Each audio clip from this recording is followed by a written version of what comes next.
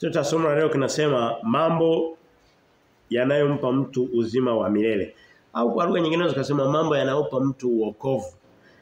Hii ni series nyingine au mfuatano wa mahubiri yanayohusu habari za wokovu. Nitafafanua baadaye kidogo kwa nini tumeingia katika habari za wokovu tena wakati huu. Lakini tufungue kwa maandiko, twende katika Mathayo mlango ule wa 16. Mkimzo umeshafika hapo sasa. Mstari ule wa 26 Biblia inasema, kwani atafaidiwa nini mtu akiupata ulimwengu wote na kupata hasara ya nafsi yake? Au mtu atatoa nini badala ya nafsi yake? Kulingana na neno la Mungu, huyu ni Kristo akinena kinywani mwenyewe. Huyu ambaye watu wanamuomba Yesu Kristo anamuomba, anakuambia hivi, kuna vitu unaweza kufanya duniani ni vingi, lakini kinachozidi vingine vyote ni kwamba usipate hasara ya nafsi yako. Hicho ndio cha kwanza. Anasema itamfaidia nini mtu akiupata ulimwengu wote? Yaani kila kitu cha kwenye dunia hii akakipata. Kama ni mamlaka akayapata. Kama ni elimu akaipata. Kama ni kula na kushiba, kama ni kusafiri, watu wanapenda sana kusafiri, sio wanakimbia nini nyumbani kwao. Kama ni kusafiri ukasafiri kila sehemu, lakini ukija ukapata hasara ya nafsi yako, utakuwa umefaidi nini? Sasa mimi nafikiri wewe Mkristo na mimi naweza kusema labda mimi tayari sijapata hasara ya nafsi yangu. Na nitafafanua maana ya kupata hasara ya nafsi. Na sihitaji kufafanua baada ya muda mrefu, nifafanue sasa hivi. Kupata hasara ya nafsi ni kutokuwa na wokovu wa uzima wa milele.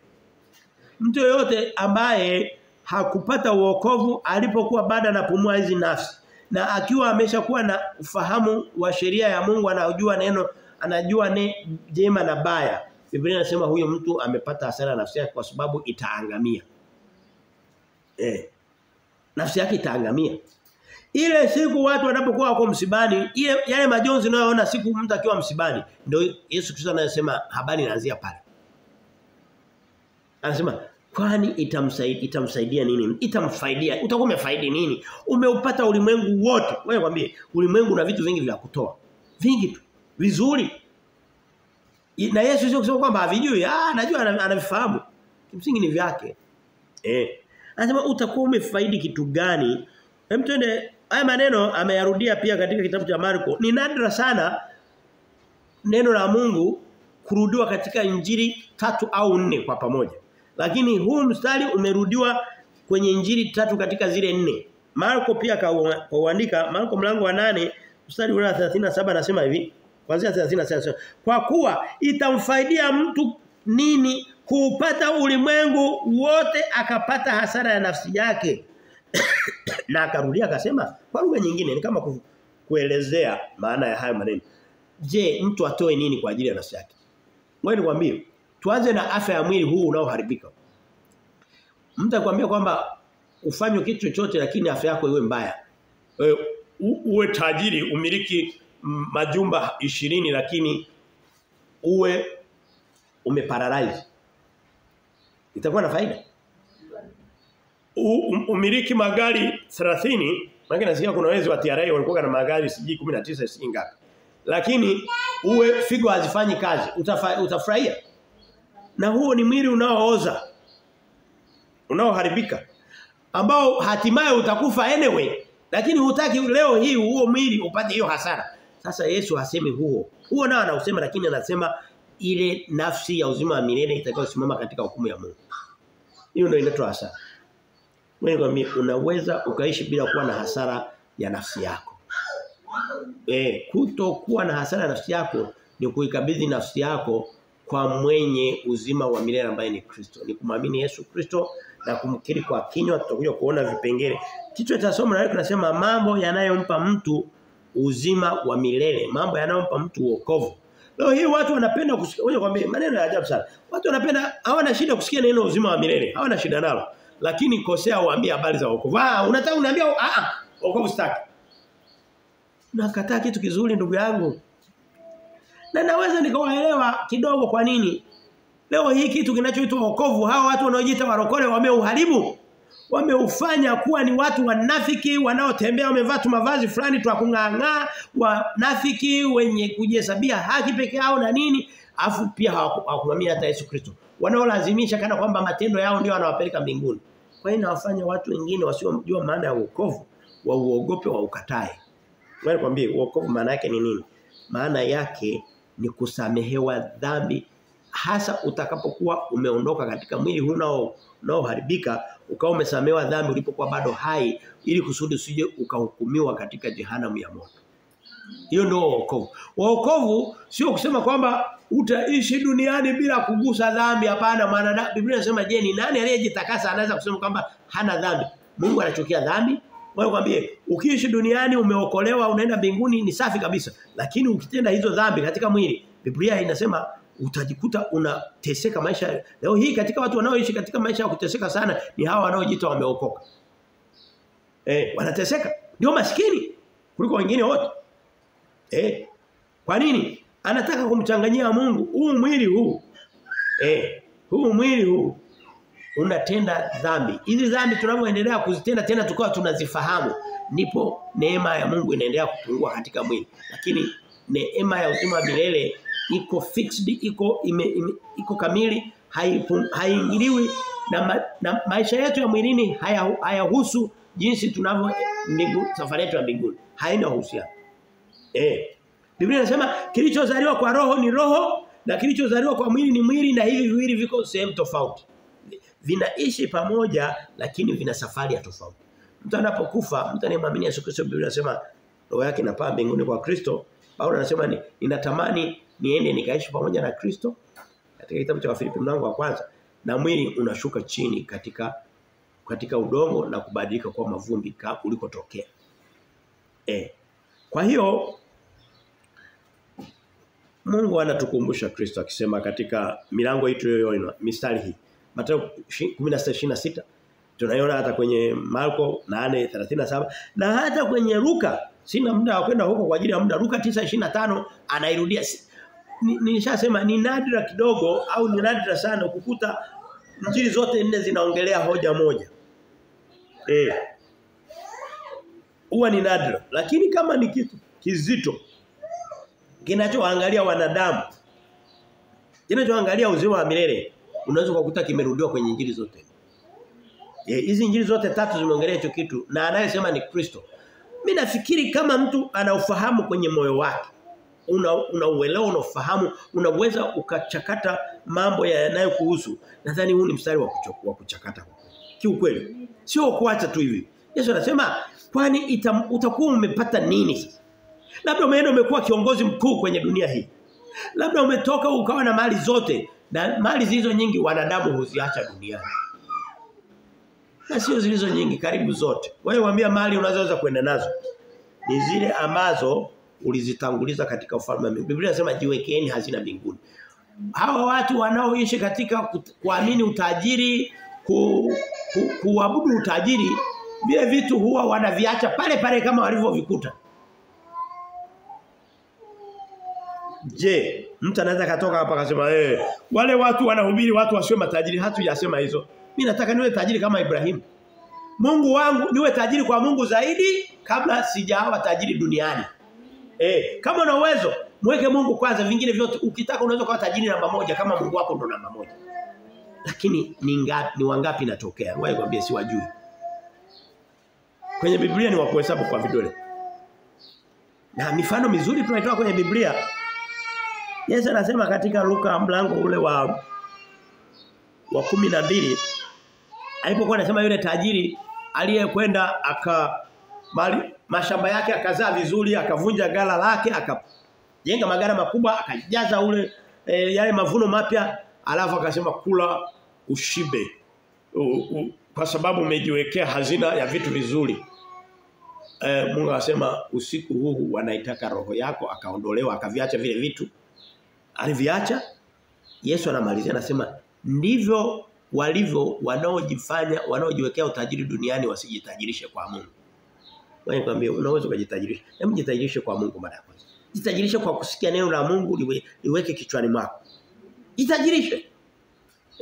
Usipate hasara hii. Biblia inasema katika kitabu cha Mathayo mlango wa 6 mstari wa 33, mwishoni mwa Mathayo 6, anasema tafuteni kwanza ufalme wa mbinguni na haki yake, na mengine yote mtaongezewa. Wewe nikwambie cheo Mungu anaweza kukuongezea. Leo hii kuna watu wanaabudu cheo, yuko tayari anamuita mwanadamu, anamuita Mungu wake ili anamlamba viatu ili kusudi awe wanaitwa chawa siku hizi hao watu. Ili anakuwa ndio Mungu wake kile cheo na mwenye kumpa kile cheo. Ndio Mungu wake. Na hata akifanya ameenda kanisani, anaenda tu kama vile kutafuta kujionyesha lakini ndani ya nafsi yake ni cheo chake ndicho Mungu wake. Hapana. Unaweza kupewa cheo, unaweza usipewe. By the way, anayetoa cheo ni nani? Mungu wa mbinguni. Ndiye anainua watu. Anainua watu kwenye vitu vya enzi Biblia inasema. Sasa leo tutahubiri mtiririko wa masomo yanayohusu wokovu. Tumekuwa tunayagusa. Wiki iliyopita tulimaliza masomo 4 yanayohusu mambo ya karama na vipawa. Mungu anavyotuchagua na kuwekeza vitu kwenye maisha yetu kwa ajili ya kuijenga dunia yake na kazi yake na kanisa lake. Wakati mwingine kuna vipawa vya mwilini vya rohoni. Hivyo vyote tukaviona. Na haya masomo 4 yalikuwa yamefuatia masomo mengine 6 yaliyohusu mambo ya uzima wa milele, lakini katika muktadha tofauti kidogo. Ule muktadha ulikuwa tofauti kidogo. Ulikuwa ni namna ilikuwa ni kama falsafa ya namna mtu anavyochaguliwa anavyoenda mbinguni. Hachaguliwi na Mungu kwenda mbinguni, ni yeye mwenyewe anapochagua kwenda. Lakini nilivyotafakari nikasema hivi, nimemaliza masomo ya wokovu. By the way, Biblia kuanzia mwanzo mpaka Ufunuo, vitabu vyote 66 mambo ya wokovu yako pale. Kweli kabisa. Mlango wa 4 tu peke yake watu walianza kuliitia jina la Yesu. Mlango wa 4. Na leo tutaona. Kwa hiyo nikaona kwamba kuna maeneo ya wokovu. Sio kusema kwamba ndo mara ya kwanza na hubiri. Nilishahubiri mara nyingi na karibu kila somo, hata somo lililopita ile la Ufunuo, nimegusa habari za wokovu. Kwa sababu na Kristo ndo amesema ndo cha kwanza, anasema utakuwa umepata hasara iwapo una vitu vingine vyote lakini ukaukosa wokovu. Kwa hiyo hicho kitu ambacho Kristo amekiweka namba 1, hebu ngoja na sisi tukipe namba 1 hata kama tuonekana tunarudia. Hata kama tuonekana tunarudia. Kwa hiyo ili somo la wokovu ni mtiririko tena wa masomo yanayohusu wokovu. Ngoja tuyaseme mara nyingi. Hem tuache. Yaacheni tuyaseme mara nyingi. Cheni tuyaseme mara nyingi. Kwa kadri inavyowezekana. Yamkini kuna watu watayasikia. Yamkini kuna watu wamezaliwa katika dini zao, wana miaka 30, 40, wana na vyeo kule, lakini watayasikia, wataokolewa. Wiki ijayo na labda wiki 2 zijazo huko katikati kwenye nimeshaandaa masomo mengine yanayohusu wokovu, lakini mambo ambayo hayatupi wokovu. Watu wanadhani kwamba wokovu kuna vitu fulani wanavidhani kwamba ndio wokovu wao. Kimsingi viko vingi ambavyo sio wokovu. Kuna mtu mwingine anadhani kwa kuwa kanisani anaimbia Mungu ndio wokovu wake. Ndio sio? Wako wengi. Kumbe wamepotea kabisa. Mpotevu. Kuna watu wengine nitangulia kugusa hayo mambo. Kuna watu wengine anakuambia mimi baba yangu na mjomba wangu sisi ni kanisa. Kwetu tuna masista 3 na mapadri 2. Mbinguni naelekea. Maneno kama haya. Wale tangia babu wazungu wa kwanza waliokuja walimchukua babu wa zamani, babu mkubwa yuko yani anajihesabia mbingu kwa watu walio kwanza wenyewe hawakwenda mbinguni hao watu kwa jinsi hiyo. Kama walienda mbinguni kwa mapadri hawana mbingu hizo. Sasa na wewe unahesabu hapana. Biblia inasema kila mtu ataubeba mzigo wake furushi lake mwenyewe. Kwa hiyo kila mtu anashughulika na wokovu wake. Mtu ende sasa katika vipengele vitatu, lakini viwili ni kama vya utangulizi vile vile. Ni vipengele 5. Ngoja tuchukue vipengele 5. Ni vingi kidogo lakini nikimbie kidogo katika vipengele. Kipengele cha kwanza, kitu cha kwanza kabla tuyasema wokovu, mambo yanatupa wokovu. Tuanze kusema kitu cha kwanza kinasema hakuna njia nyingine nje ya Yesu. Tuanze hapo. Unaweza ukatafuta wokovu katika leo utaona hata kujisomea neno la Mungu peke yake haitoshi kuwa wokovu wako. Hata hivi. Kabisa. Hivi huwa nauliza swali. Ukisoma kitabu cha magonjwa na tibabu, kwa unakisoma sana, unakuwa daktari. Hapata siku moja. Hata kama utakisoma sana ukakijua. Vile vile unaweza kusoma sana Biblia lakini usipate wokovu. Na ni jambo zuri kusoma neno la Mungu. Sasa twende katika mambo. Kwanza kitu cha kwanza nasema hoja ya kwanza nasema hakuna njia nyingine nje ya Yesu. Ngoja nisichukue muda mrefu. Biblia inasema katika Yohana 14:6, mistari mingine nitakuwa sifungue kwa sababu imekaa kichwani muda mrefu, lazima tuihubiri kutokea kichwani. Anasema Yesu anasema mimi ndimi njia, kweli na uzima, mtu haji kwa Baba yangu isipokuwa kwa njia ya mimi. Amefunga. Anasema kwamba ukitafuta kwenda kwa Baba nje ya Yesu Kristo, labda una rozari yako, labda una Maria wako, labda una Jumamosi zako, labda una Sabato zako, labda anasema nje ya Yesu Kristo hakuna njia nyingine inaenda kwa mbinguni. Mambo yanayotupa wokovu wa kwanza ni Kristo, ni njia katika Yesu Kristo. Biblia inasema katika kitabu cha Matendo ya Mitume mstari wa 4 na mstari wa mlango wa 4 mstari wa 12, Matendo ya Mitume 4:10, tuanze 11. Matendo ya Mitume 4:11 anaanzia hivi. Yeye ndiye lile jiwe lililodharauliwa na ninyi waashi, nalo limewekwa kuwa jiwe kula pembeni, wala hakuna wokovu katika mwingine awaye yote. Kwa maana hapana jina jingine. Hakuna jina la Bikira Maria, ndugu yangu naye nisikia. Naomba niongee hata kwa kulia. Paulo anasema niliwaambia maneno haya na hata sasa nawaambia kwa machozi. Naomba niongee kama kichaa. Biblia imesema yenyewe hakuna jina jingine. Leo hii kimbizana, anza kuomba kupitia si kwa Bikira Maria, si kwa nini? Mungu amekwambia hakuna jina jingine. Sina jina jingine, ninalo moja tu. Sasa kati ya mwanadamu anavyofikiri na neno la Mungu la Biblia, lipi tuliamini? Amesema hakuna jina jingine wala hakuna wokovu katika mwingine awaye yote, kwa maana hapana jina jingine chini ya mbingu waliopewa wanadamu litupasalo sisi kuokolewa kwalo. Wokovu ni katika Kristo. Pitisha kwa vitu vingine. Na mara nyingi jitahidi kutokumwekea Kristo wasaidizi wasiokuwa na sababu. Mimi naye kuhubiri usiniingize katika hesabu ya wokovu wa Kristo. Sipo. Mchungaji wako hayupo, nabii wako wa uongo wa Arusha siji nabii mkuu hayumo. Maria wako hayumo. Rozari zako hazimo. Hakuna kitu kingine, ni katika Kristo peke yake, amesema. Twende katika kitabu cha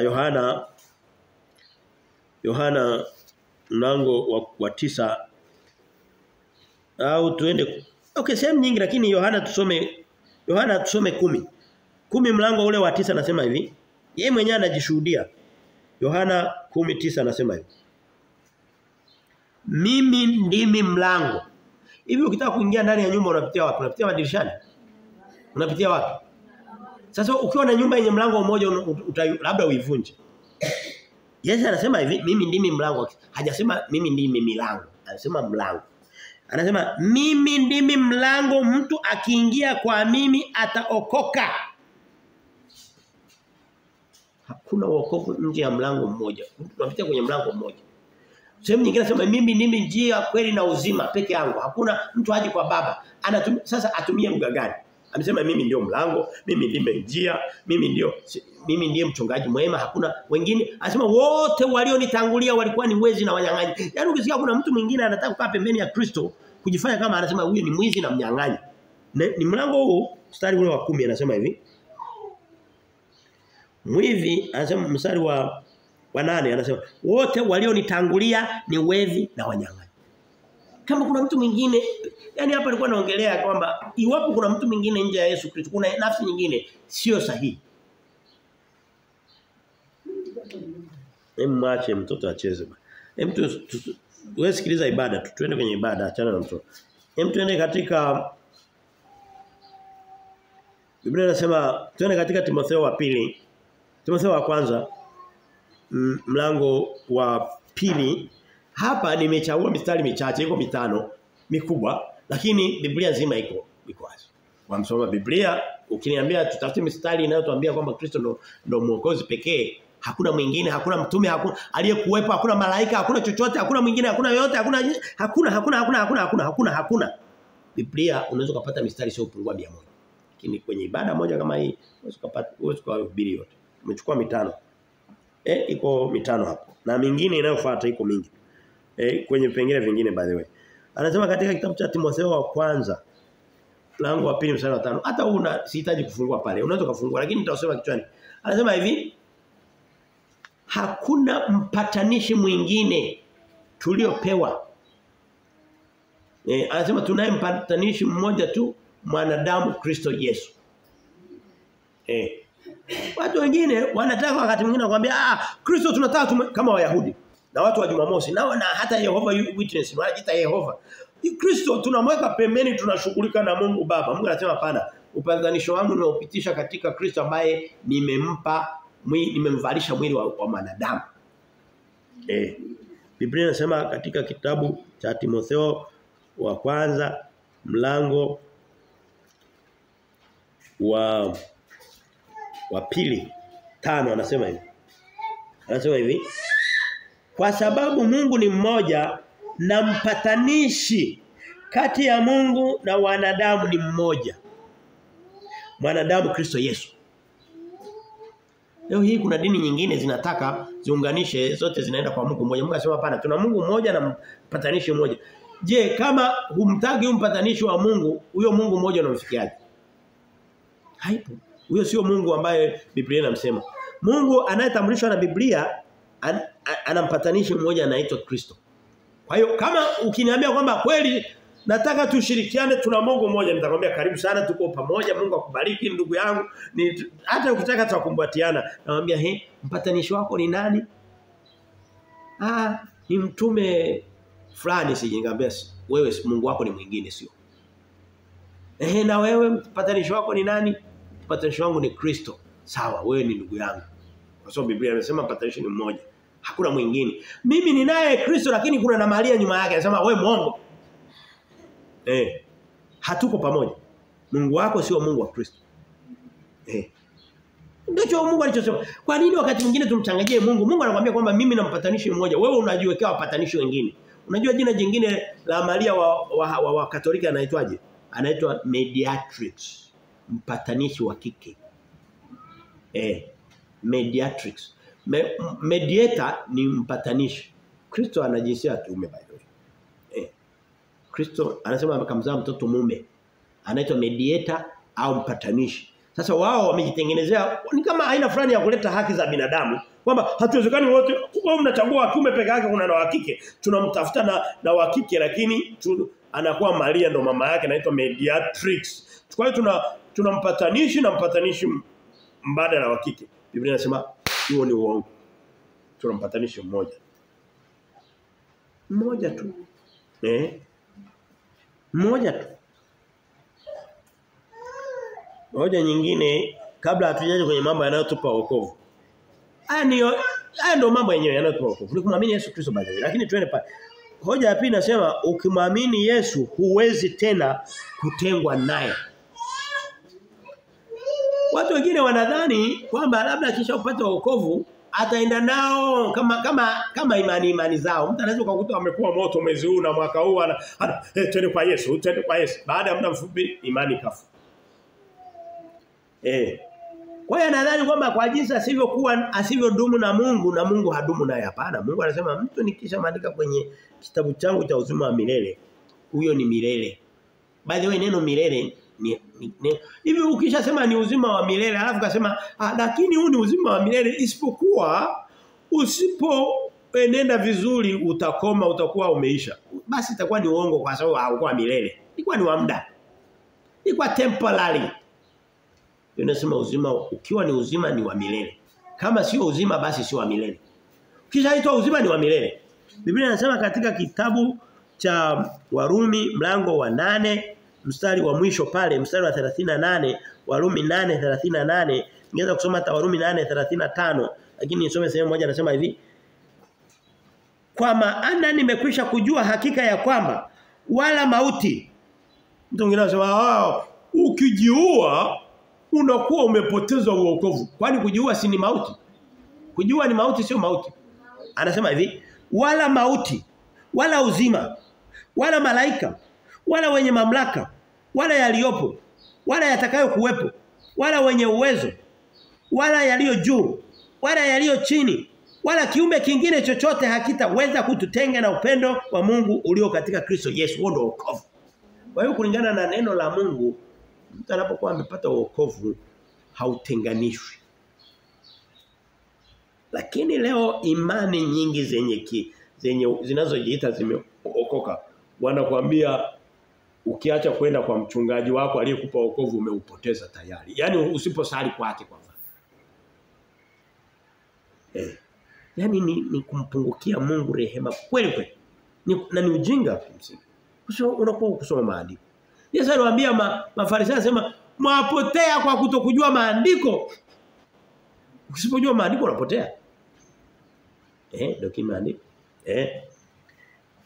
Ukisoma katika nilikuwa nisome sehemu nyingi lakini ajili hamna. Ngoja niende sehemu chache labda natamani niasome. Ngoja niasome yote. Tuende katika kitabu cha Yohana tulikuwa kwenye Warumi nienda kushoto kidogo tutakuta Matendo ya Mitume kutoka Matendo ya Mitume tutaingia Yohana. Kutoka Yohana 10. Yohana 10 tushakuepo kipindi fulani mwanzo pale. Lakini turudi pale. Yohana 10:28 anasema hivi. Nami nawapa uzima wa milele. Hilo ndio jina jingine la wokovu. Jinsi vitu vinavyotupa wokovu ni nini? Wa kwanza ni Kristo. Anasema nami nawapa uzima wa milele anayokupa ni Kristo. Katika kumwamini, katika kumkiri kwa kinywa. Anasema hivi, katika kuliitia jina la Yesu. Anasema hivi, wala hawatapotea kamwe. Neno kamwe anake ni milele, jina jingine. Hawatapotea kamwe, wala hakuna mtu atakayewapokonya katika mkono wangu. Wewe mwambie, tunapookolewa hatumshiki Kristo. Nani? Sikiliza vizuri. Anayetushika ni Kristo. Hata mwenyewe ukitaka hivi ukishikwa na mtu amekushika labda ni polisi amekushika mkono. Si mpaka kuachie na utatoka. Kristo anasema mimi nimekushika milele.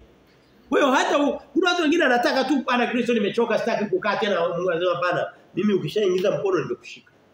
Na anakuambia sikushiki mimi anayekushika ni baba yangu kimsingi. Anasema hivi mstari ule wa 10 wa 20 anasema baba yangu. Huko anasema hakuna atakayewapokonya katika mkono wangu. Huo ni mstari wa 28. Mstari wa 29 anasema baba yangu aliyenipa hao ni mkuu kuliko wote wala hakuna mtu awezaye kuwapokonya katika mkono wa baba yangu. Mungu anasema na baba anakuwa pale. Hatutenganishwi. Anasema mimi na baba tu umoja. Ni wamoja. Wokovu ni wa milele. Na unapatikana kwa ajili. Yaani wokovu huko specific, yani sio vitu vya kwenda tu leo huko. Una njia moja, una milele moja, una mbingu, yani ni kitu kuna Mungu mmoja. Lakini leo hii watu wanaamini katika sijui Buddha, sijui Wahindu, wana vitu vyote. Hapana, Mungu anasema Mungu ni mmoja, njia ni moja, mwokozi mmoja, mpatanishi mmoja, kila kitu mmoja, Kristo. Sasa twende tuangalie mambo matatu ambayo tukiyaenenda hayo matatu lakini naenda kwa haraka sio karibu namaliza kimsingi.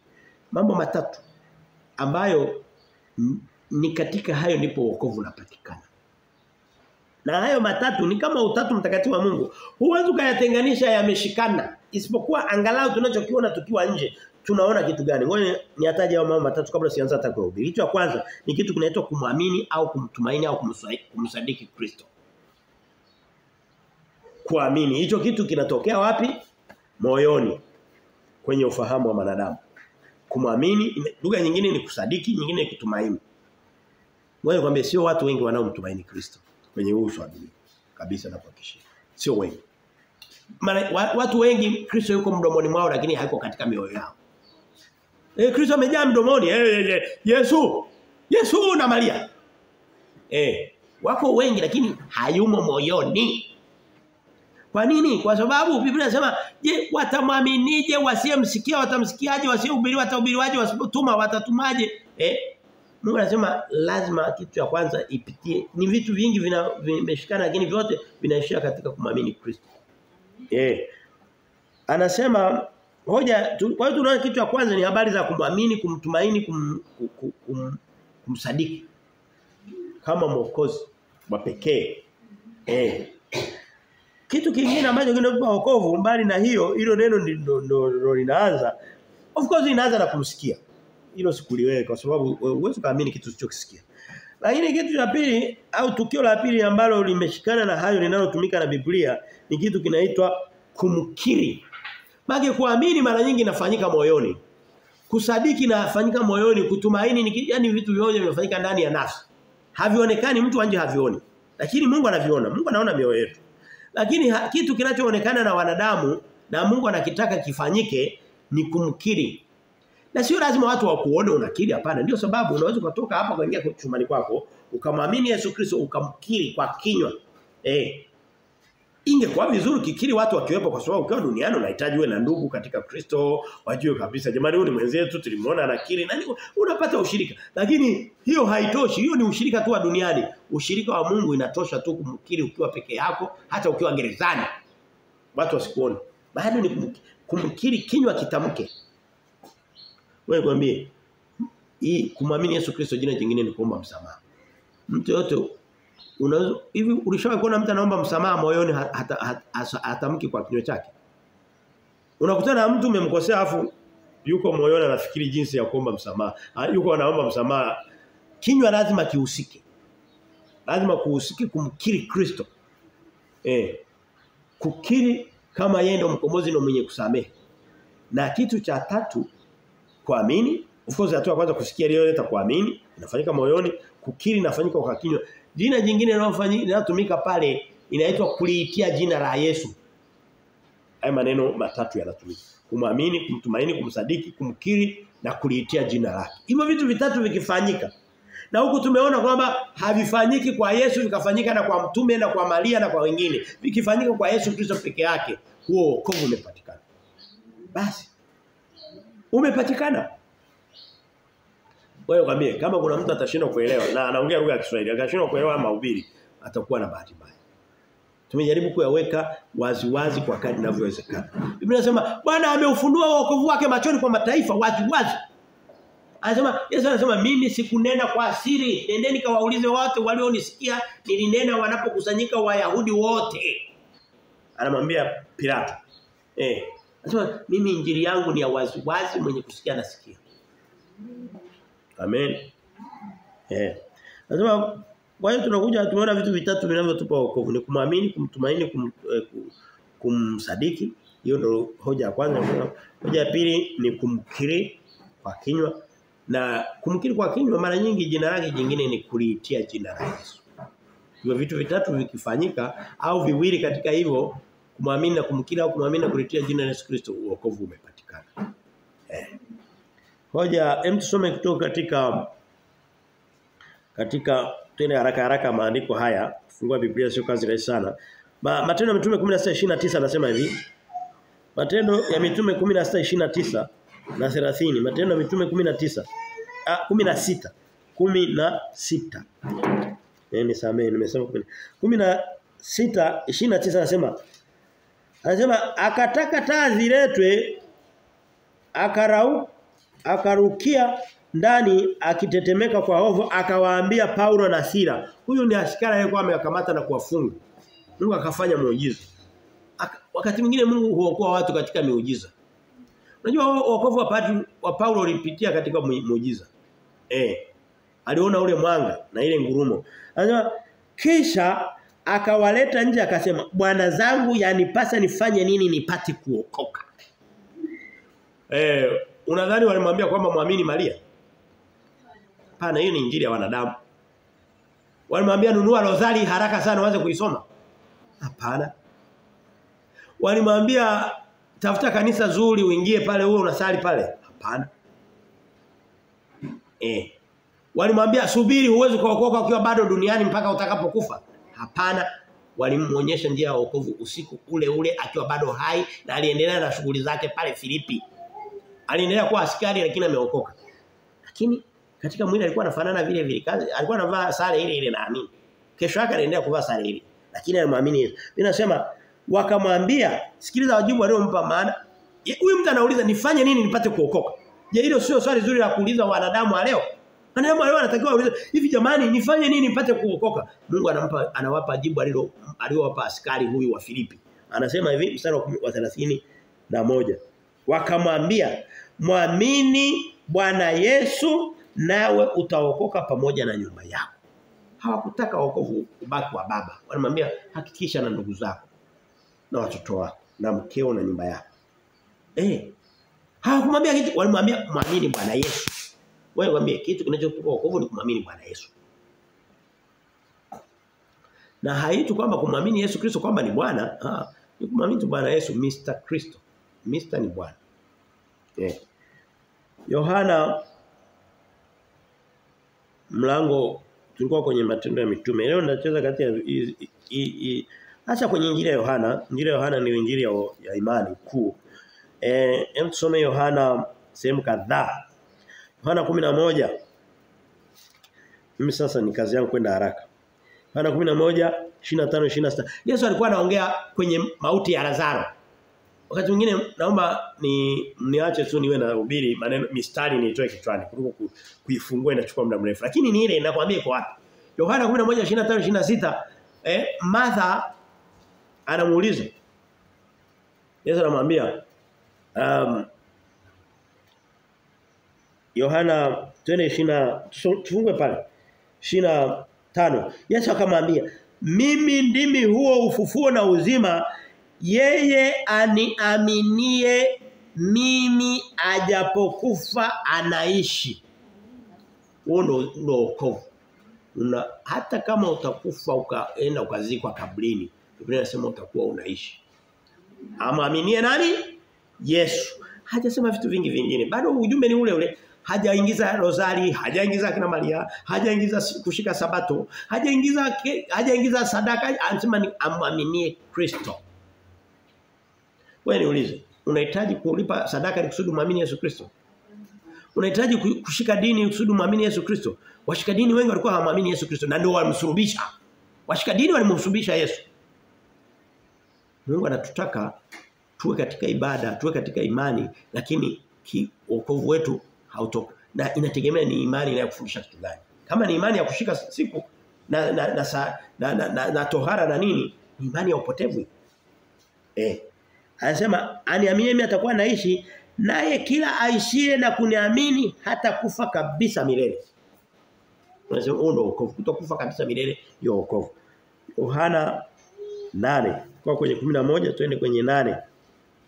24 anasema hivi. Tunaona kwamba yote ni imani, ni kumwamini Yesu Kristo. Yohana 8 tusome 24. Yohana 8:24 anasema hivi. "Kwa hiyo naliwaambieni," watu wengi, ukisema niwaambieni kwa Kiswahili ni wengi, sio niwaambia. Niliwaambieni ya kwamba mtakufa katika dhambi zenu kwa sababu msiposadiki ya kuwa mimi ndiye, mtakufa katika dhambi zenu. Mtu asiyesadiki, lugha aliyotumia ni kusadiki, kuamini. Kwa hiyo ni kusadiki, kuamini, kutumaini. Anasema iwapo mtakataa kuniamini kwamba, wewe niulize, huu mstari wa Yahudi wanapona hapa? Wanamwamini kwamba ndo Masihi wa Mungu? Hapana, wamemkataa. Mpaka leo wanasema wanasubiri mpinga Kristo wao. Anasema mtakufa katika dhambi zenu. Wewe mwambie, mtu atakayekufa katika dhambi zake zima pale. Mtu atakayezima katika dhambi zake, atakayekufa katika dhambi zake atapotea milele. Ndio kimeandikwa.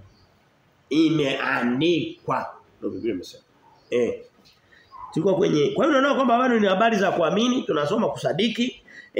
Mtu tusome twende kushoto zaidi mwa Yohana mlango wa 3, tusome mstari wa 18. Yohana 3:18 anasema hivi. Amwaminie yeye hahukumiwi. Unaona kwamba habari zote ni kuamini. Kuamini, amini. Hahukumiwi. Asiyemwamini amekwisha kuhukumiwa. Wewe kwambie hii hukumu inasubiri baadaye au inapita mtu akiwa bado hai. Amwaminie hahukumiwi. Asiyemwamini amekwisha kuhukumiwa. Hii ni ya kusubiri kufa ndio ujue hatima yako. Ni kukosa imani huko, ni kutokujua maandiko. Hajasema kwamba asiyemwamini atakapokufa atahukumiwa, hapana, anasema asiyemwamini amekwisha kuhukumiwa. Ndio sababu anasema amini naambie yeye asikie neno langu na kuamini yale aliyenipeleka ana uzima wa milele wala haingii hukumuni bali amepita. Wewe mwambie mimi hapa nilipo naisemea nafsi yangu. Na wewe ukitaka unaweza kusema hapo ulipo. Mimi hapa nilipo ni mtenda dhambi katika mwili ndio, ni mkosefu katika mwili ndio. Lakini ninapokuja kwa habari za kumwamini Yesu Kristo sihukumiwi na nimesha ishinda hukumu. Nimesha upata wokovu. Nife leo, nife baada ya miaka 5, nife baada ya miaka 20, nife baada ya miaka yote anayojua Mungu uko mbele 50, yoyote sijui nitaishi. Siwezi nikaingia katika jehanamu moto kwa sababu inasema ukishamwamini Yesu Kristo umepita kutoka hukumu umeingia katika uzima wa milele. Na ule ukiitwa wa milele ni milele, hakuna kinyume cha milele. Ni kamwe, ni daima. Mungu yuko wazi kiasi gani? Mungu mnaenda katika maimani ya wanadamu nakuta tu mnazungushana huko. Mnaambiwa hiki leo unaambiwa kile. Unakuta mtu anakaa kanisani miaka 10 hajawahi kujua hata wokovu ni nini. Anafikiri wokovu ni kuitwa mlokole na kuingia kwenye kanisa la kilokole. Kudanganyika huko. Mungu anasema asomaye na afahamu. Mungu hapendi kuona watu wasiojua kweli yake. Anasema nanyi mtajua kweli. Leo kweli tutafanya huu. Kwa hiyo asiyeamini amesha kuhukumiwa. Mtu unaweza kusema sasa ndo haweza kapona. Ukishaamini unatoka kwenye hukumu. Unarudi kwenye uzima wa milele. Yohana 12:48. Yohana 12:48. Tunakaribia kumaliza. Hata mstari mingi sana iliyobaki. Yohana 12:48 Biblia inasema hivi. Mstari kidogo mgumu wa kutafakari. Naomba wewe unatufuatilia na wewe ulioko hapa tujifunze kuijua hii mstari tuipe heshima yake. Biblia nzima kimsingi. Mstari wa 48 anasema hivi. Yohana 12:48. Yeye anikataaye mimi. Yesu anasema. Watu wengi wanamkataa Yesu, ndio sio? Wanakataa injili yake. Wanataka dini yao. Wanataka jumamosi zao, hawamtaki Yesu. Ni kama hawana tofauti. Wayahudi walikuwa wanaitaka sabato, walikuwa hawaitaki. Walikuwa wanamtaka Yesu, walikuwa hawamtaki Yesu. Walikuwa hawamtaki. Leo hii tunao watu wa namna hiyo. Wamejaa hapa duniani. Anasema yeye anikataaye mimi. Yeye asiye yakubali maneno yangu. Kumkataa Yesu kwa lugha nyingine ni nini? Ni kuyakataa maneno yake. Hebu angalia tuko wangapi hapa. Huku ni kukataa maneno ya Yesu. Idadi hii unayowaambia tunayo hii kweli tunayohubiri ukaona watu walioko hapa idadi ndogo hivi. Niko kukataa maneno ya Yesu.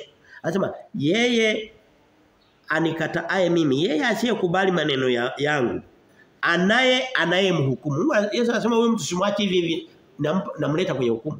Imeandikwa sio huyu mtu hana upendo. Muulize Yesu aliyeandika sio mimi. Mimi kukusomea ndo kosa langu kweli? Anasema anayemhukumu, neno hili nililolinena ndilo litakalo mhukumu siku ya mwisho. Neno ndilo linalomhukumu. Hii Biblia ndio. Na leo tumeona kwenye kitabu cha Ufunuo mlango wa 20 kwenye somo linalotangulia vitabu vinavyofunguliwa kila mtu anahukumiwa sawa sawa na vile vitabu ndio haya maneno ya kwenye Biblia ndio yanayosema.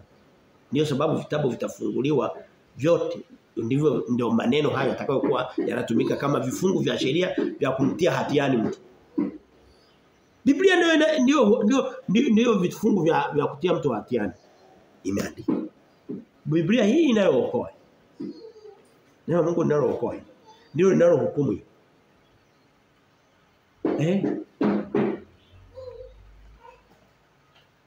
Kwa tumeona vitu vinavyompa mtu wokovu ni kumwamini, kumtumaini, kumsadiki Kristo. Na hataki asadikiwe na wengine akiwa pamoja na wengine. Anasema ninawaambia mimi Paulo mkitailiwa Kristo hatawasaidia kitu chochote. Mmeanguka kutoka katika neema. Yaani ukishaanza kumuingiza Kristo kumchanganyia na vitu vingine, Kristo anachomoa, anatoka. Anataka baki peke yake. Hataki kugawana sifa. Kristo hataki agawanye sifa zake na mimi anasema amina. Watu wanataka kumchanganya Kristo na vitu vingine ili kusudi wagawane naye sifa pana. Kristo anasema ninapokuja swala la wokovu ni mimi peke yangu. Sitaki matendo yako mazuri, kushika kwako, sadaka zako na nini pamoja na Kristo nimekufa. Mimi nataka nikae peke yangu au nisiwepo. Hoja ya pili, mambo mengi. Jambo la pili naomba mtu wokovu ni kumkiri Kristo kwa kinywa. Tulikuwa kwenye Yohana, tunakuwa karibu maeneo hayo. Twende kwenye Warumi 10 mstari wa 9 na wa 10 anasema. Warumi 10:9 na 10 anasema hivi. Anasema kwa sababu ukimkiri, unaona tumetoka kwenye kuamini na kuja kwenye kukiri. Ukimkiri Bwana Yesu kwa kinywa chako na kuamini moyoni mwako ya kuwa Mungu alimfufua katika wafu. By the way, kuamini Kristo sio kwamba ni Kristo yupo na nini, hapana, ni kuamini habari za kufa kwake na kufufuka kwake. Kwa hiyo ile imani inayookoa haiishii kuamini tu Kristo hivi, hapana, ni kuamini kwamba Kristo ni mwokozi na wokovu wake aliuleta kwa kutufia msalabani. Biblia inasema na kwenda jehanamu kwa siku 3 kutulipia. Mstari wa 10 anasema kwa maana kwa moyo mtu huamini hata kupata haki na kwa kinywa hukiri hata kupata wokovu. Kinywa kinahusika, kukiri kunaleta wokovu. Kwa kinywa hukiri hata kupata wokovu. Hapa kilicholeta wokovu ni nini? Ni kinywa kilichokiri. Ndio imeandikwa hapa. Ndio imeandikwa. Wewe kuuliza ulio hapa. Ulishawahi kumkiri Kristo kwa kinywa chako? Kila mtu ndio, sio? Jamani tufanye.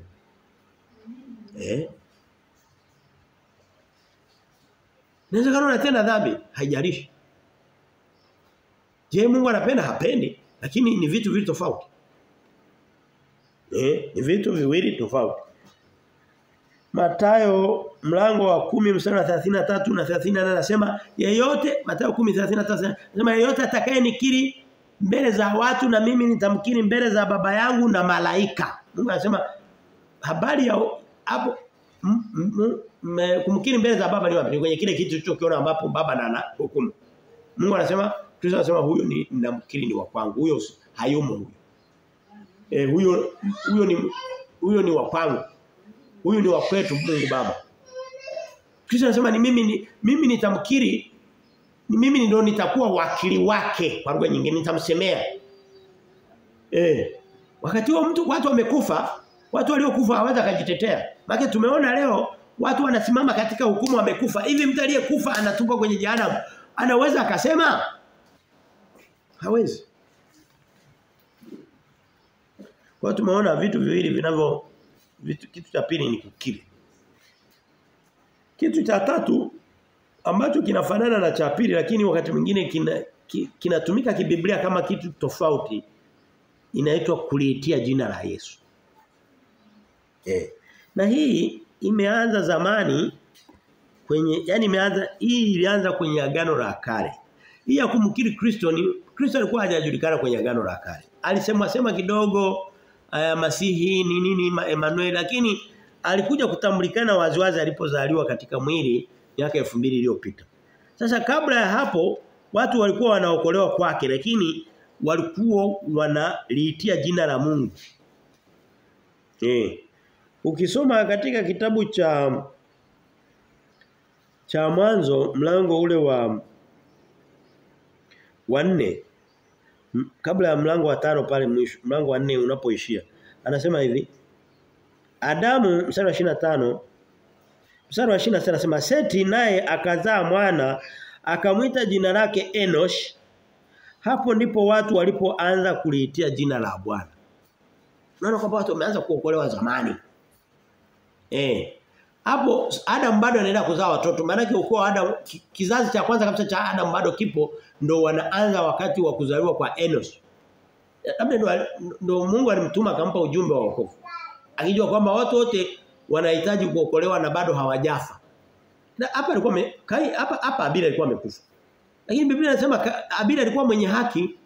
Mungu alikuwa amempa haki ya Kristo. Lakini ni mapema angalau katika historia ya kuumbwa kwa wanadamu.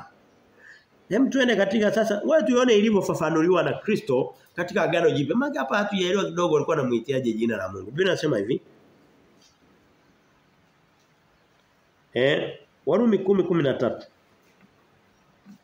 Tunakaribia kumaliza. Naona kama kuna kuchoka. Labda mimi. Mstari wa 13 anasema hivi. Kwa kuwa tumeona kwamba akina Enosh kwenye kizazi cha kwanza kabisa au cha pili wanalitia jina la Mungu. Hem tuone walikuwa wakilitia jina la Mungu walikuwa wanafanyaje? Kwa lugha nyingine wanaokolewa. Mstari wa 13 anasema kwa kuwa kila atakayeliitia jina la Bwana ataokoka. Na kwa lugha nyingine unaposema Bwana katika Agano Jipya unamsema Kristo. Katika Agano la Kale ilikuwa ni Bwana Yehova. Lakini akadhihirisha wokovu wake kwa katika Kristo. Agano Jipya sasa hivi tunasema ni katika Kristo. Huwezi ukafika kwa nasema mtu aje wa baba, anasema mtu asiye na mwana hana baba. Adam anaweza akajitetea akasema Kristo alikuwa simjua, akasema ndio uliitia jina la Bwana sawa. Lakini wewe wa Agano Jipya je? Jina la wokovu limewekwa waziwazi ni Kristo. Mstari wa mwisho kabisa na kitu kinachotupa wokovu kulitia jina la Bwana. Hebu tuangalie turudi kushoto mstari wa mwisho tutakuwa tumemaliza. Matendo ya Mitume 22:16. Matendo ya Mitume 22:16 Biblia inasema nimegusa tu sehemu chache ni nyingi. 16 Biblia inasema hivi. Kwa maana mstari wa 17 anasema basi sasa unakawilia nini? Simama ubatizwe. Leo hii watu wanahesabu ubatizo, nishaeleza maana ya ubatizo. Simama ubatizwe ukaoshwe dhambi zako ukiliitia jina lake. Yani kinachoanza hapo ni kuliitia jina lake, alafu unaendelea unabatizwa na kuoshwa. Sio kubatizwa tu hivi. Hivi wale watoto wachanga wanaobatizwa na Wakatoliki wanaliitia jina la Bwana? Hapana kwanza hawabatizwi, wanamnyunyiziwa. Kubatizwa ni kuingizwa kwenye maji. Kwa hiyo ile wanafanywa tu ni kama maigizo. Yale ni maigizo. Yale ni maigizo. Maigizo ni kufanya kitu ni kama mtu ulishawahi kuona watu wanaigiza wamevaa nguo za jeshi. Unakuta kwa mbali anataka kufanana na mwanajeshi ndio, lakini sio zenyewe. Au unakuta mtu anaigiza wale akina Joti anaigiza amekuwa mwanamke. Anakuwa sio mwanamke lakini yuko anafundisha watu uchafu. Anaweka si zile za mdomoni zinatoeje. Sisemeni mnaozitumia. Hivi vyekundu lipstick Yaani ni maigizo hayamfanyi kuwa hivyo. Hata wakati ule wanafanyanga maigizo ya Yesu si ameuawa na nini, wanachukua divai, vitu vyekundu nini, rangi ile ya nguo nyekundu wanafanya ndo damu, sio damu. Kwa hiyo nenda kusema hapa ni kwamba ubatizo unatokana na kulitia jina la Yesu Kristo, unatokana kumwamini Yesu Kristo, kumsadiki Yesu Kristo, kumwamini Yesu Kristo, kulitia jina lake, alafu ndipo ubatizo unafanyika. Yaani tumeona mambo ambayo yanatupa wokovu. Unaona ni kumwamini Kristo, kumsadiki Kristo, kumtumaini Kristo, na kimsingi ni kuamini kufa kwake na kufuka kwake kama kulipia wewe na mimi. Halafu jina jingine la hayo ni kulitia jina la Bwana. Jina jingine la hayo ni kunini? Ni kufanya nini? Ni kumkiri kwa kinywa. Watu wengi ngoja kwambie kuna watu wengi wamekaa kanisani wengi hawajawahi kumkiri Kristo kwa kinywa. Ameletwa tu mle. Ameingia tu mle. Anaendelea huko, anachaguliwa anafanya nini? Lazima rudi kwenye chumba chako mkiri Kristo kwa kinywa chako. Ni hatua ya muhimu sana. Litie jina la Yesu Kristo, umuite Kristo, kulitia jina la Yesu Kristo sema Kristo naomba wokovu. Na kuomba wokovu wewe ndio unao peke yako ni katika kufa kwako, damu uliyomwaga msalabani na mauti uliyopitia ndiyo yanayonipa haki ya wokovu. Naomba unipe wokovu kwa jinsi hiyo. Niandike katika kitabu chako cha uzima wa milele cha mwana kondoo. Huyo jamani tumehubiri habari za wokovu. Wale wote watakao sikia wameelewa, watakao pinga kazi yao. Tumemaliza, tumetimiza wajibu wetu. Biblia inasema katika kitabu cha Ezekiel mlango wa 33 anasema kama mlinzi nitakayemtuma atawaonya watu. Alafu watu wasisikie wenyewe wakaendelea na uovu wao, labda kama ni jeshi linakuja kuwavamia. Asema damu yao itakuwa juu yao kwa sababu tayari washaona. Lakini kama kuna mlinzi anaona ovu linakuja, anakaa kimya hawaonyi watu. Anasema zile roho za wale watu zitahesabiwa kwa huyu mlinzi. Sawa. Jamani kama ni habari za kuonya watu tumeonya. Ndio sio? Kama Pilato tunafanya nini? Tunawa mikono. Mungu abariki. Sababu mimi nakushukuru kwa ajili ya neno hili. Asante kwa ajili ya somo la wokovu Kristo. Tunaomba neno hili Baba mbinguni likazae uzima wa milele katika mioyo mingi, katika wengi watakaolisikia, katika wote unaowajua mfano.